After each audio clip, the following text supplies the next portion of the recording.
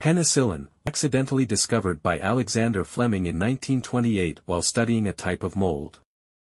The antibacterial substance, named penicillin, demonstrated the ability to kill various disease-causing bacteria.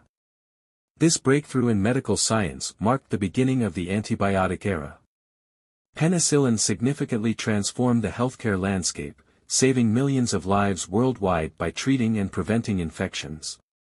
It stands as one of the most crucial inventions, contributing significantly to the improvement of life quality and the advent of modern medicine.